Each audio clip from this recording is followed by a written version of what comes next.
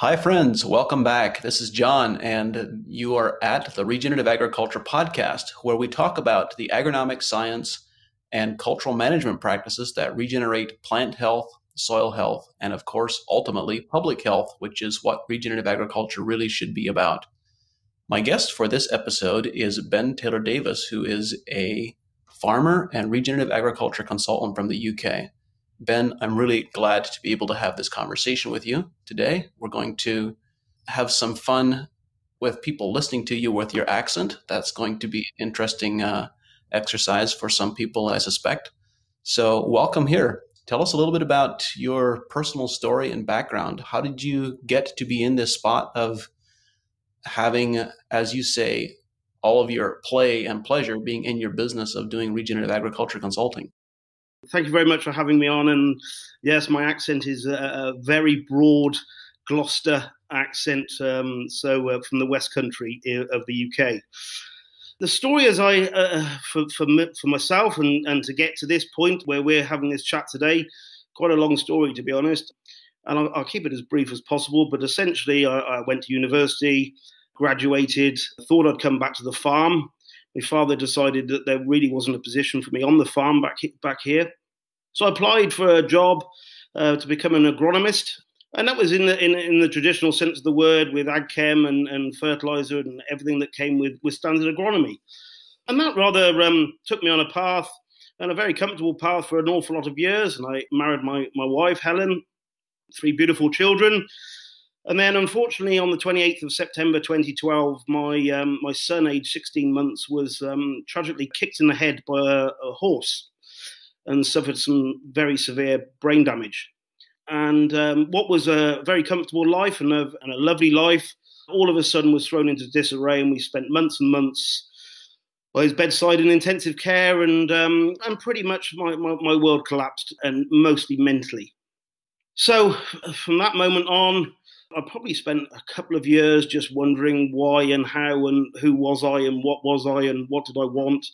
And my wife finally persuaded me to apply in the UK for a Nuffield Scholarship that is offered to young farmers to travel the world, an opportunity to travel the world and learn about agriculture from around the world. And I grabbed that with both hands. And I was so fortunate. I'll never forget landing in Mino Airport in North Dakota, and really deciding that this was the moment where I really make the most of agriculture and find out as much as I could. And needless to say, I had a most wonderful time in America, in Canada, in South America. And I was fortunate to China and Russia and Australia and everywhere. And of course, that's where I stumbled into people like Gabe Brown and things like that, and started seeing that there was an alternative way of farming that really just set that little bit of a niggle in my mind. And I got home and I started talking to people about soil a little bit more. And I think I started reading a little bit and more and read more. And then I started getting in contact with some authors of books and podcasts. And to my amazement, they wrote back and said, yeah, this is really a journey and it's really good. And I was just overwhelmed by the response of people like yourself. I made contact and you were like, yeah, sure, let's have a chat. It was fantastic. And that's where I started thinking, perhaps the mainstream agronomy was something that was obviously becoming a problem. And after reading books like Chasing the Red Queen, really starts getting your whole... You said that you read a little bit. I think I saw your reading list, and I don't think a little bit is the appropriate description anymore. No, not anymore. I mean, there's never a book that doesn't recommend 2, 3, or 4 more. And I find myself, I think I'm up to 600 books on, as tentative as you call it, regenerative agriculture. But I mean, anything from rewilding to the 4th phase of water, right the way through biodynamics and paramagnetism and all sorts of books in between. I just find them, and the more obscure you think a book might be in terms of regenerative agriculture, the chances are it's the more you learn. I think the mainstream books, you can probably, if you read 5 to 10 really good books on regenerative agriculture, I think that's as much as you need. It's the fringe books that really do add and bring to the party a lot of information. And I'm staring at a pile, literally about 3 foot tall on my desk to read. So, yeah, Wow. I haven't stopped yet. That's as big as mine. Bigger, maybe. Yeah. Yeah, so on my own farm, I decided to start implementing all of the regenerative techniques and ideas. My father, interesting enough, back in the day was a mixed farm of livestock and arable crops. Of course, life became much simpler with the invention of ag chem and fertilizers and things, and didn't need the livestock so much, and it was hassle. I've gone a bit crazy on livestock and decided the full integration of anything from pigs to chicken tractors to goats and sheep and cattle, or ducks and geese, all to try and bring diversity back into my farming system and implement pretty much practice what I preach and demonstrate that as well. When you speak about diversity and bringing all these different forms of livestock and birds back onto your farm, what type of scale are we talking about? Are you doing a few dozen or a few hundred or a few thousand? So the farm, so in acres wise, is just over the 500 acres, which is about an average size farm for the UK these days, I guess. It's probably edging on the small side, to be honest. So what have I got? I've got 100 ewes. What makes it more complicated is I've got 5 breeds, and they're all rare breeds within that. So we've got 20, essentially 5 20-head flocks, of which we spend a lot of time trying to promote the breeds and the rare breeds in the UK. So we've got 100 breeding ewes, so with about 150 lambs. We have anything between 4 and 55 pigs, depending on farrowing and how we are exactly in the whole process of breeding. Cattle, we're only at 14 at the moment, just about to increase that to 24. It's all a bit of a slow process in terms of getting our land in order, or a good enough order, in order to extend the livestock in such a way that the idea for us is to try and get, and it's very hard in the UK to get 2 crops off a single cropping year, but we're using clover understorage and things like that, and then enhancing that clover as soon as the harvest is done. Then the livestock and cover crops and that sort of thing. So the idea being to really make sure that the diversity it crosses over between the arable side and the livestock. You described your personal journey a little bit and the ways that you had accelerated learning by reading a lot and listening a lot to what other people were talking about. How did things change on your farm as a result of all that learning? How have your farming practices transitioned over the last decade or so? Okay, fairly massive. I've always been really into the environment and just enjoying wildlife and nature. Back in 2000, I did actually plant 12 kilometres of hedges, and we established quite a lot of field margins and things like that to try and protect species and some of the rarer species in the UK. So that's always been part of it. So that's the start. But what have we done? We happen to live in the most beautiful triple SI, which is a site of special scientific interest, and an area of outstanding natural beauty, which all flows to the River Wye. And the River Wye is quite a famous river in the UK, but it has some serious issues. And those serious issues are related to phosphate, and the amount of phosphate entering that river is, quite frankly, a real problem. So what we started to look at is, how do we prevent the movement of phosphate to the river? Number one, why would I want to have a valuable asset that was phosphate and let it end up in the river? So we start looking at reduction in tillage and the increase in organic matter. So whether it's compost or cover crops, that sort of thing, to actually just hold on. Our cation exchange capacity is pretty low. Our TEC is around 7, 8, or was. We're building on TECs with our carbon improvement. And the other huge issue in regenerative agriculture for my own farm, and it was a conversation that I had with my wife, we're potato growers. No-till potatoes is something of a problem.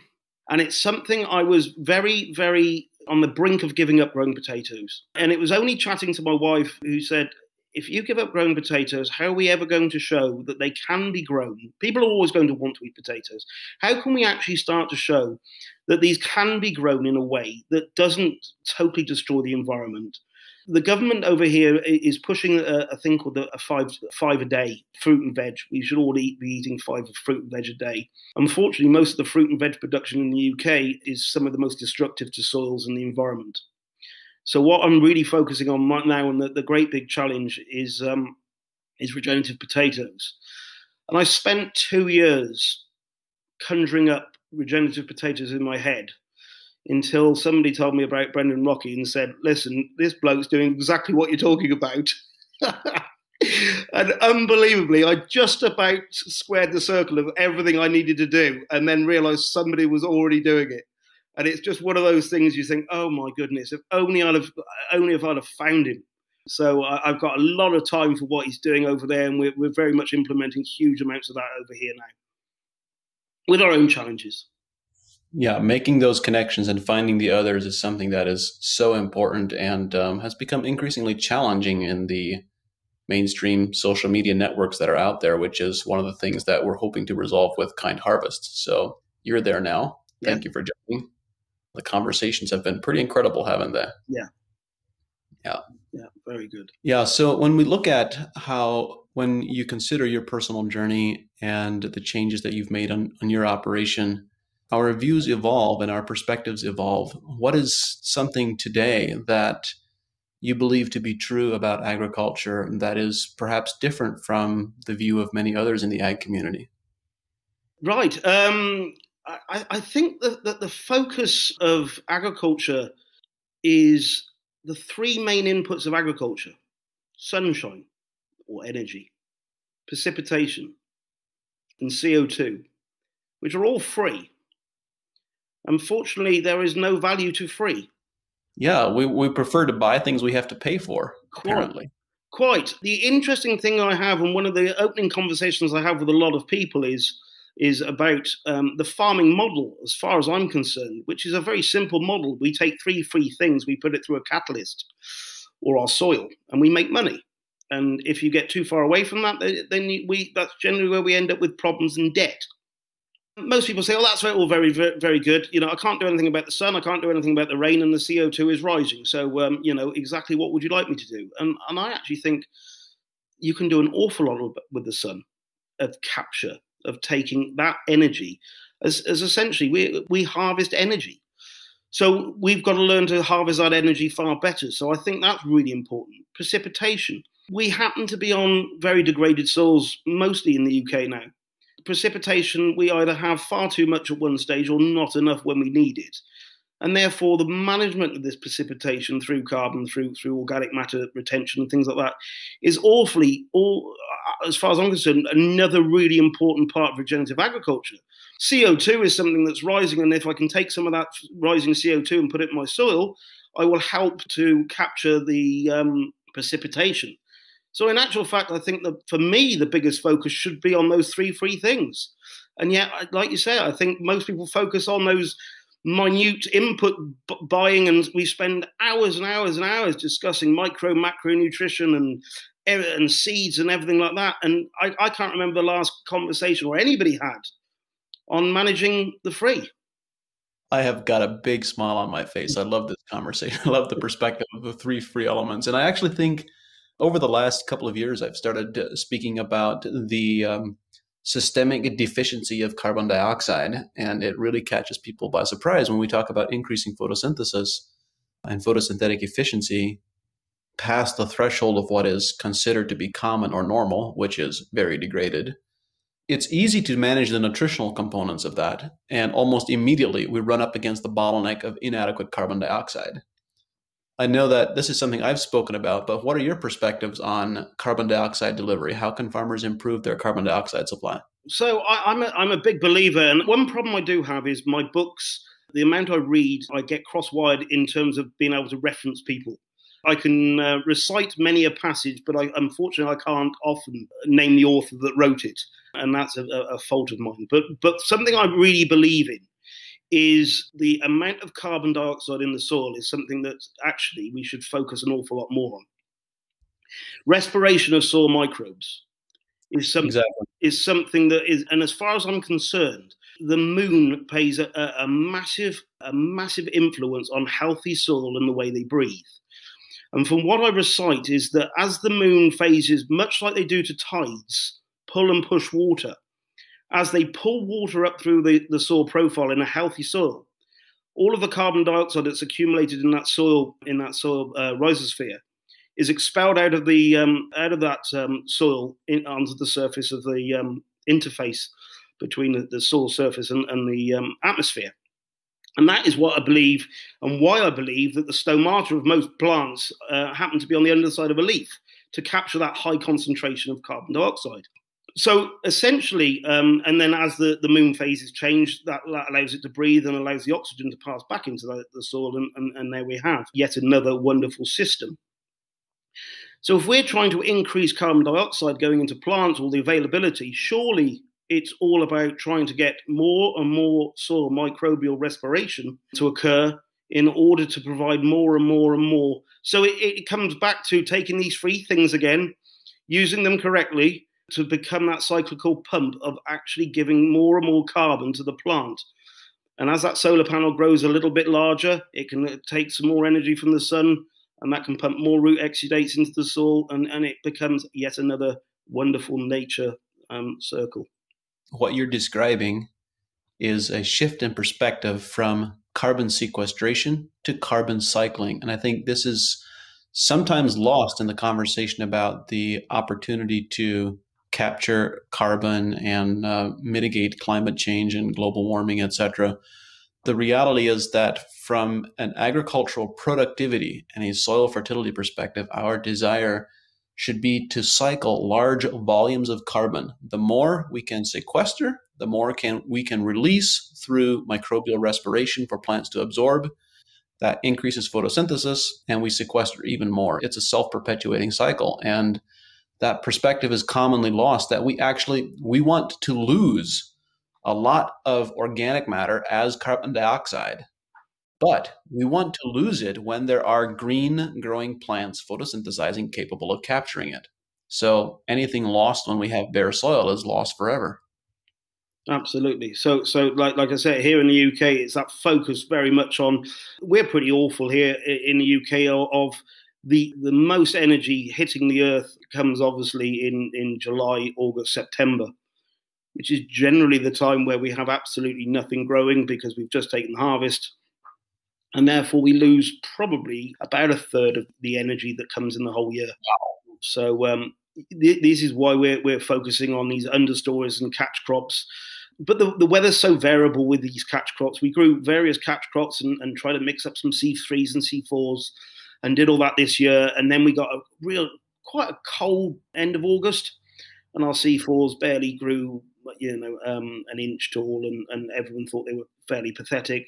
In actual fact, if you dug the roots, you realise they were actually trying to do quite a lot of carbon building and feeding biology.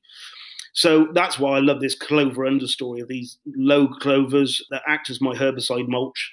So I don't, Mother Nature always looks at covering her skin at any time. We call them weeds. She calls them cover. So I put my clover in there, and I allow that clover then to release nitrogen to the plants I'm growing. And then as soon as we've taken that harvest, all of a sudden I've got a great cover, B, a wonderful animal feed, and more clover getting into the system, and wonderful rooting of drainage, and allowing all my soil biology to really improve.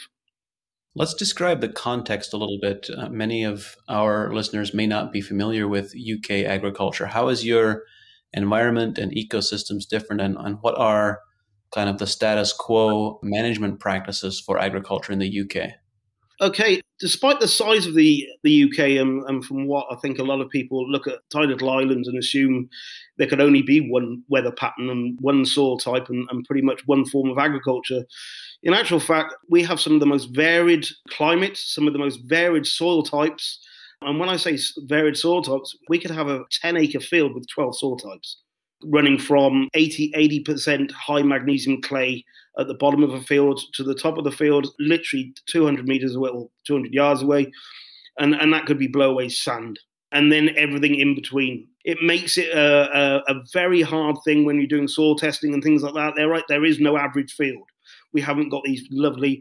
There are some over in the eastern part of the UK, but most of the UK is got huge diversity in soil types. We've also got quite diversity in climate too. So that really does determine what's grown. But essentially, for an awful lot of time, it was plough-based system across the whole of the UK, and parts of it still very much are focused on ploughing. We very much focus on cereals, various pulses. There's potato growing areas, there's sugar beet growing areas as well, and there's veg production areas that are getting more constrained at the moment. Yes, essentially it was bashing the soil. And when we were doing it with horse and plough, of course, we were only ploughing at a depth that really didn't affect biology. And I use the example an awful lot of, we've got a lot of fence posts from stock fencing. And if you look where a fence post rots, it never rots at the tip. It only ever rots at about 2 to 3 inches from the soil surface downwards, where the soil microbial activity and life is. And of course, the old-fashioned ploughs used to plough no deeper than that. So they used to recycle an awful lot of that biology. But unfortunately, with the invention of tractors and larger tractors and bigger tractors yet again, and wanting to do more, of course, the ploughs needed to cover more acres. So in order to cover more acres, you end up with a wider plough furrow. The only way you can end up with a wider plough furrow is to plough deeper. That becomes this problem of people ploughing 8, 9, 10 inches deep in order to throw a 20-inch furrow. And of course, you then that's when the massive degrading soil problems have come from. So we've carried on, and we started to do a really good job, and we were good, high inputs, growing a lot of cereals. So, for instance, wheat in the UK, most wheat growers would be aiming for 10 tonne a hectare or 4 tonnes to the acre of winter wheat. Many pushing 12 tonne a hectare, so and even 15, so getting up to 5, 6 tonnes an acre of winter wheat. That, of course, comes on the back of huge amounts of inputs too.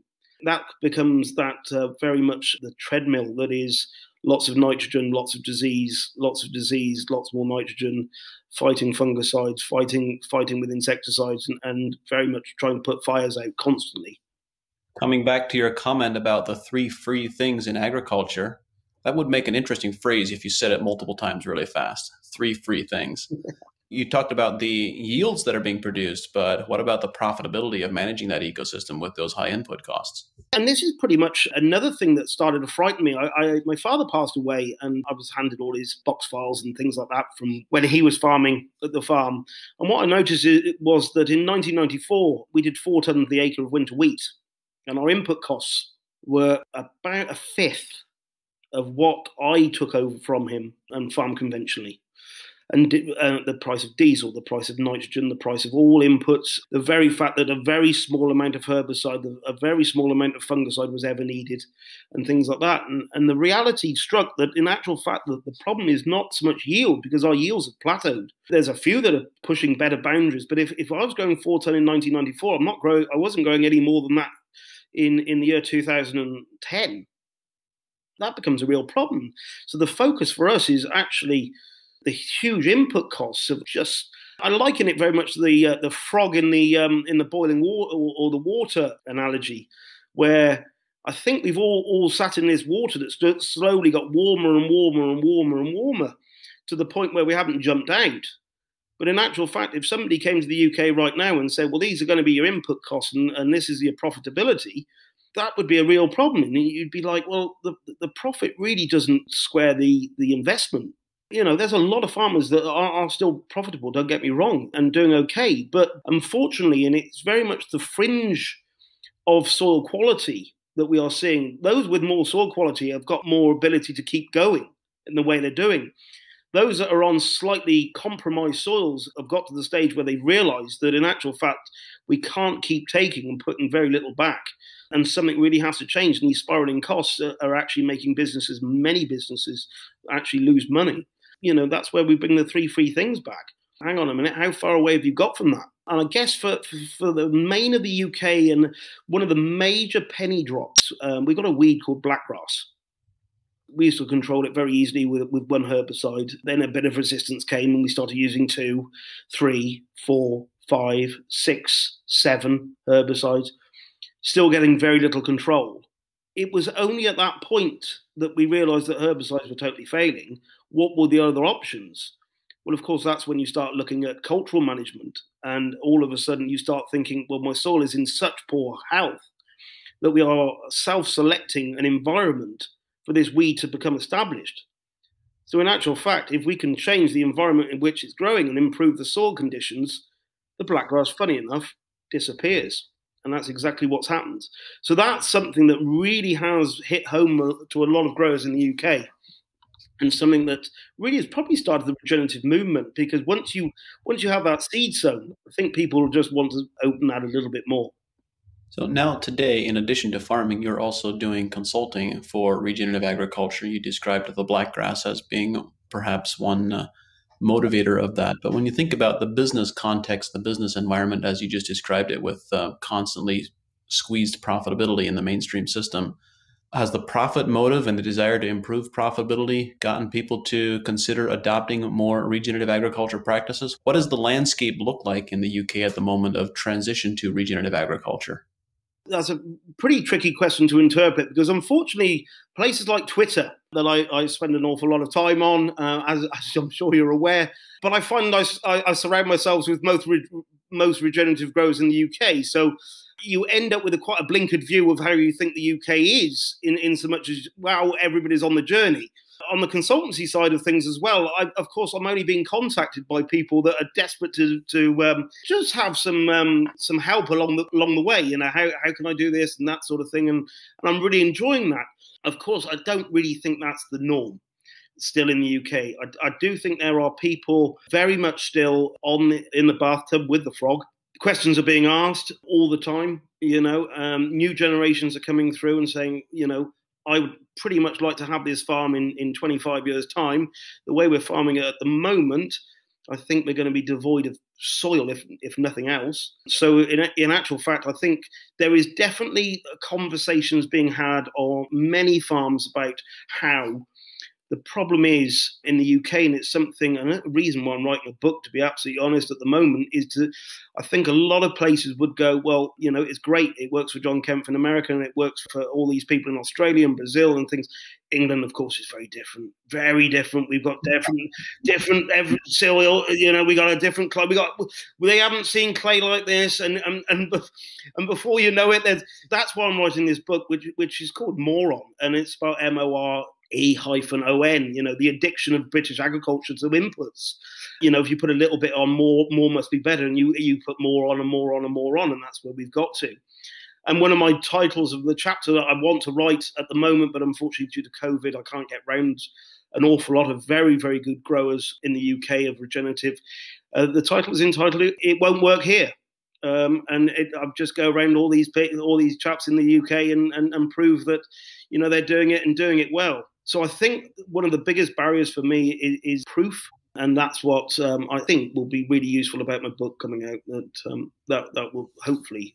Human nature is the same the world over. Everywhere you go, if people want to avoid doing something, they will say it won't work here. Yeah. There are people who have given us that line in probably every state in the US, and yet there are growers who are sometimes within very, very close to them proximity who are doing it successfully. So the principles work successfully everywhere. I have a suggestion for you, though. I think you should change the title of your chapter from "It Won't Work Here" to "It Is Working Here."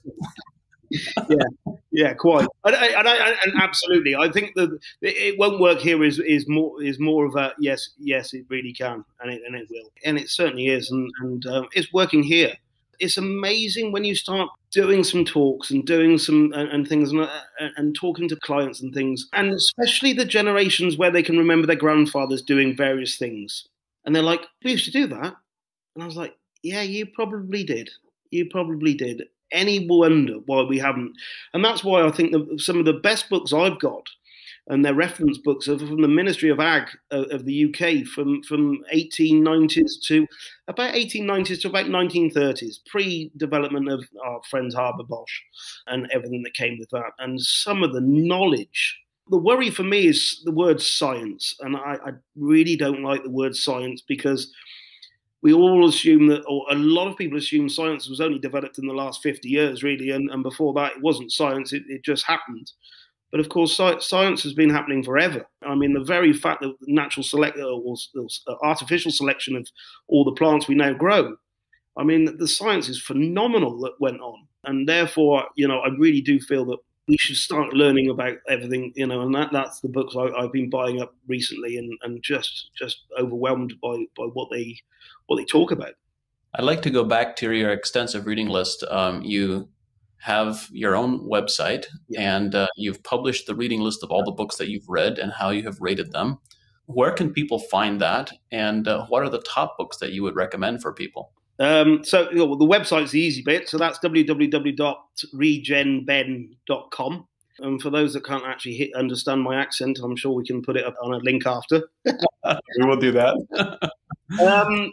Top books. Now, funny enough, well, we had a brief conversation before we came on air, didn't we, about ranking books and ranking interest and that sort of thing, and what would suit some, wouldn't suit others. And I just wonder whether I need to go back over my whole book collection and actually start putting a traffic light system in for beginners, intermediates, and almost experts of regen ag, because I do think there needs to be you're beginning or just wondering the subject. You know, you can't go far wrong from Gabe Brown. Is a wonderful story and a wonderful book to read. Nicole Masters' For the Love of Soil is another great opening book into regen ag. I love John Steaker's book as well on Soil Handbook. Then I think if you're going to step up a little bit from there on in, that's when books like your own, I think, are very, very good. I was just ready to say, you're not going to mention my book? Yeah. My goodness. That's a level well up over and above the beginners, so to speak. I think Matt Powers' book that he's just released is fantastic at illustrating some of the more complex parts of the whole regenerative system. You know, I just find his energy just absolutely fantastic, and it comes through on his book. And then the expert books would be things like The Fourth Phase of Water. It's one of my most favourite books. I've read it twice, probably going to read it for the third time. Whilst I've ranked them all in order of sort of difficulty and importance, I wouldn't want somebody thinking about regen ag to pick up The Fourth Phase of Water and probably be put off, if I'm honest. So as a personal question or a recommendation for you, if you enjoy The Fourth Phase of Water and you haven't read it yet, I highly recommend his earlier book that is titled Cells, Gels, and the Engines of Life. Right. Understanding that book and what its implications are, what it describes, will completely revolutionize our perspective of how nutrients flow inside plants. Really? It completely destroys the foundation of plant physiology and rewrites it from the ground up in a very elegant, beautiful, and simple manner, which is really delightful. Absolutely. Have you read any of Stephen Herod Buhner's books? Give me The Lost Language of Plants and The Secret Teachings of Plants and Plant Intelligence. You have? Yes, very good. Yeah. Those are some of my favorites as well. No, I mean, the problem is when you've read so many, it's very hard to just keep naming them. I mean, I'm just glad. I've got a huge bookcase here and another bookcase there, and and I look across and just, and I look at them and I just think there's just some wonderful writings. Yeah, I think you and I could have many interesting conversations because I don't often speak to people who read quite as much as I do, and so it'd be interesting to see where we have not overlapped. Yes, perhaps we should exchange book reading lists. Yeah. So with the experiences that you've had, the phone calls that you're getting from growers who desire to begin a transition to more regenerative agriculture practices, from your perspective, what would you say most limits farmers from achieving the potential that they're really capable of on their farms? In terms of what's stopping them becoming regenerative, or what's stopping them achieving what they could achieve because they are on a journey and they haven't quite got there yet? Well, I intended it as the latter, but you can answer either way. The easiest and obvious answer to most problems in UK agriculture, and I guess this is the world over, is fear. That really is at the foundation of everything else, isn't it? I spend my life telling people, if you did everything opposite than what you're doing today, right, your farm would be far more resilient than what it is. And they're like, wow. And then you start explaining everything and turning everything upside down onto its head. That, I think, mindset and fear of doing stuff. And that's certainly probably the most major worrying thing for me is the farmers that are tenant farmers generally, paying a rent, trying their hardest, generally in a spiral of debt and trapped on this treadmill.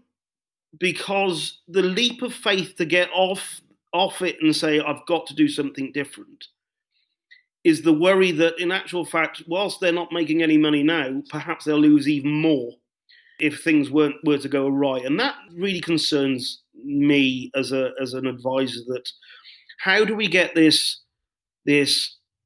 whole debt-ridden society part of, or social part of agriculture, into a place where in actual fact they really start. I mean, farming should be enjoyable.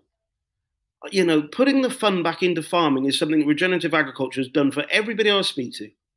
The worry and debt for people is the reason why agriculture at the moment is probably one of the highest suicide rate certainly in the UK. I'm not sure all the world over. And that's generally because of spiraling debts and all kinds of other problems that come with it. And what I found, and I know I had my mental health issues when my son was kicked, and I know that this regenerative agriculture hasn't just regenerated my farm, it's regenerated my mind, it's regenerated me, it's regenerated my family, it's regenerated my whole outlook and my whole aspect on life and my friends and everything. And that's something massive. When you start to become part of this journey, the way I wake up in the morning is full of excitement and desire to either help somebody, because that's the day I'm doing it, or on my own farm to actually implement some ideas, as wacky as they might be at times, and do that. So I think it's very much, the fear of change. Once you can just lead somebody, I think that's when they can really start to just change and adapt and do what they need to do. When you think about the business landscape of agriculture as it exists at the moment, with the compounding debt spiral that you described and the ever tightening profitability and kind of the mainstream that I think there's certainly local nuances in different regions and different nations around the world, but there is certainly the major themes prevail across the board. When you consider that business landscape and that environment, what would have to happen for regenerative agriculture to speed up and to become mainstream more rapidly? I guess talking from the UK mainly, proof of concept. It's very easy, and I'm spending an awful lot of time because it's just becoming spring at the moment. It's very easy for me to stand in front of somebody and say, whilst on this regenerative journey, you were applying nearly 300 kilos of nitrogen. This year, I want you to apply 20 kilos of stabilized N, and believe me, we'll have the same results. Okay? Yeah. And that doesn't compute.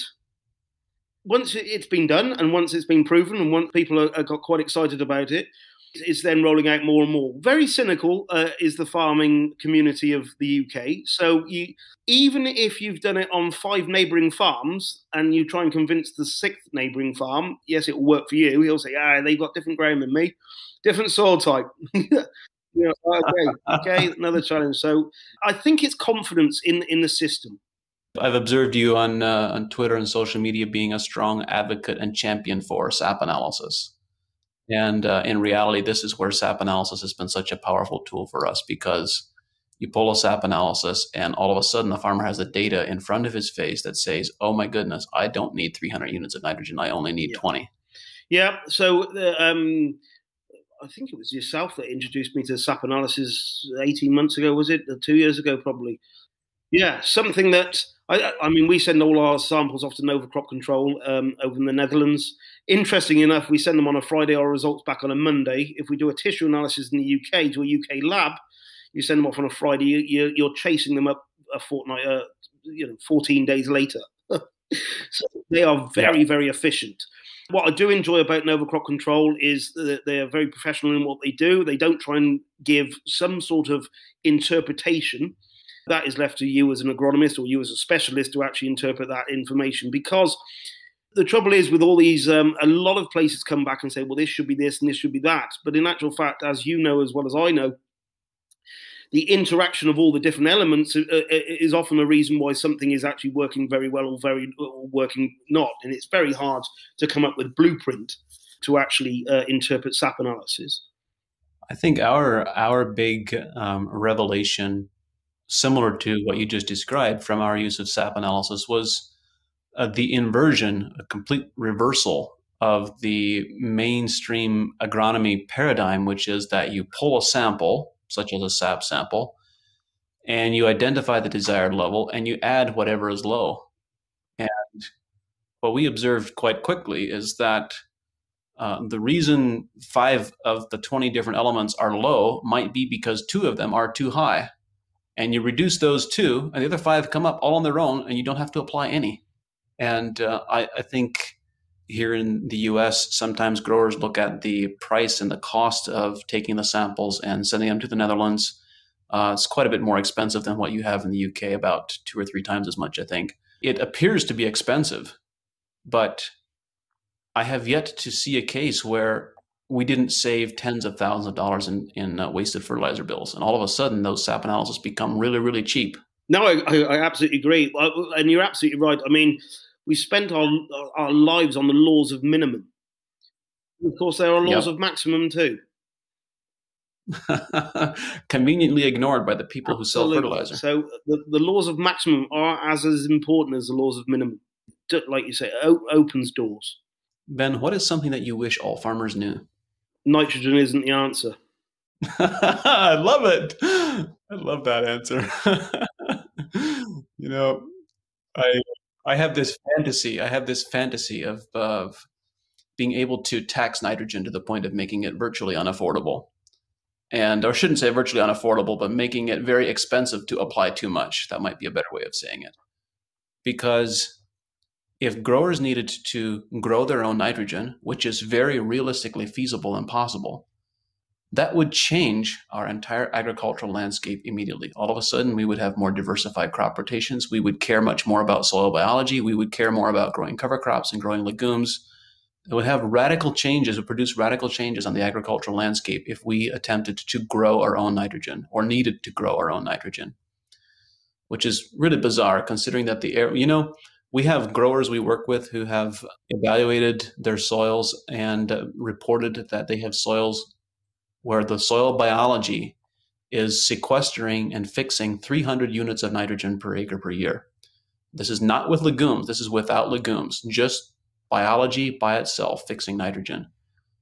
All soils have this capacity, and if they're developed and managed correctly, but we don't see that very commonly today because we've adopted a model of agriculture that systemically destroys it. Yeah, interesting enough, a very good friend of mine, Ian Robertson, who does all my soil sampling and runs a wonderful soil interpretation business. One of the first times I ever met him, he took me to a field of winter wheat. And he said, the biomass of this winter wheat, let's measure the biomass, work out how much nitrogen's in this crop. And there was about 425 kilos of nitrogen stored in the crop. We'd applied 200 kilos of nitrogen. And assuming the nitrogen use efficiency was 50%, we'd applied 100 kilos of nitrogen. And he said to me, well, where's the other 300 come from then? Yep, exactly right. Wow. The question then is, of course, if you can get 300 kilos, well, why on earth? Why can't you get the rest? It's really not that tricky. And those are the pennies that drop, and you think, yes, we've got the system, the broken system, so terribly wrong. Yeah. Ben, I often find that people who have been on this pathway of asking questions and asking why, questioning the status quo, eventually develop a realization or a different sense of what is and what really might be going on that they may not be comfortable, sometimes aren't comfortable talking about because they sense that other people are not ready to hear that. What might that be for you? What is something you would really like to speak more about or for more people to know, but you often don't talk about it because you think it might make people uncomfortable? Probably energy. Energy is a little word that has many different meanings. Energy is in terms of the biodynamic side of things. That wonderful book you made me read the other day by Rupert Sheldrake of the Science Delusion, which has sent my head spinning in directions that just question my questions now. Thank you.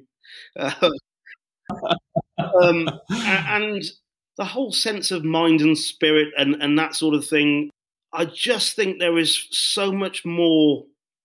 And I'm not even sure I'm even qualified to talk about this sort of there is definitely things happen in the world, and things, and you as a person and your mind, and how that works, and the power of positive thinking, and all of that sort of thing that has huge influence not only on the people around you but on the environment around you as well. I've read a bit, not as much as I'd like to, about. I do really think that there's hidden energies that we can't quantify, but certainly have far more. I'll use an example. When we were in hospital with my son, okay, this is something that will stick with me forever. He was in intensive care at the time, and it was a terrible time. A girl came in next door bed, and unfortunately, the news was pretty horrific, and they unfortunately there was no hope. She hadn't been christened; she was only young, and they decided to have her christened at the bedside. And bearing in mind, this is next door to us. They had her christened at the bedside and pulled the curtains round, and I can't describe. But what I can describe is what happened next, which was the very fact that me and my wife went out to grab some lunch. We came back in, and his child was in a much better health state. And then 2 days later was sat up in bed. 4 days later was moved into a ward. 10 days later discharged from hospital. Wow. I believe there are guardian angels and that sort of thing. Who knows what? There are energies in these places where you need energy. And believe me, we needed a lot of energy for our boy, and I believe it was the power of all of that made our boy come home. And I might sound really, really strange like that, but I do think there is so much more in it than we give credit for. Yeah, I'm completely with you on that. And you're right that there are some people who are uncomfortable having this conversation, and yet I would suggest that the way to resolve our discomfort around these conversations is to have them more often and to become more clear about what it is that we're speaking about and how we're speaking about it. Because there are many things that earlier in our conversation you described the influence of lunar activity on the tides within the soil and gas exchange within the soil. And what I have experienced over and over is that when I start having this conversation with people who have a close connection to life and living ecosystems, and they pay close attention to what's happening and what's going on, they all share these common experiences, these common themes of experiencing and observing things in natural ecosystems that aren't really explainable by our current mechanistic scientific perspective. And it's really interesting to me that almost universally, farmers might have different theological and spiritual backgrounds, but almost universally, they will acknowledge that there is more to agriculture and farming, and there is more to life than pure science and chemistry. No, I absolutely agree. I mean, the very thing that makes us human, what we've been having various conversations of late, you can take two soil samples of two fields next door to each other. Those two fields, one is pretty much in a dreadful state, and one could be in an absolute wonderful state. And you send it through all the tests you can ever think of, and the results may very much come back. They're almost identical. You couldn't tell them apart. And yet, as a human, you could take two footsteps across each of those two fields and know that they are totally and utterly different. That makes us unique. Yeah, and we have the same with different types of soil amendments. We can look at limestone from different quarries that, from a chemistry perspective, has the absolutely identical calcium content, magnesium content, and carbonate and bicarbonate content. You can grind them down to the same particle size and distribute them on a field side by side, and to get two completely different results. So, is it chemistry? Is it biophysics? What's going on? There's a lot more to that story. Yeah. Well, Ben, I want to say thank you very much for sharing your knowledge and wisdom and your experiences. I've really enjoyed having this conversation with you. I'm going to look forward to having more conversations with you about reading dozens of books and see where we don't overlap. Yeah, no, that sounds good fun. Thank you very much. Cheers. The team at AEA and I are dedicated to bringing this show to you because we believe that knowledge and information is the foundation of successful regenerative systems. At AEA, we believe that growing better quality food and making more money from your crops is possible. And since 2006, we've worked with leading professional growers to help them do just that. At AEA, we don't guess, we test, we analyze, and we provide recommendations based on scientific data, knowledge, and experience. We've developed products that are uniquely positioned to help growers make more money with regenerative agriculture. If you are a professional grower who believes in testing instead of guessing, someone who believes in a better, more regenerative way to grow, visit advancingecoag.com and contact us to see if AEA is right for you. Thank you for listening, and we look forward to working with you.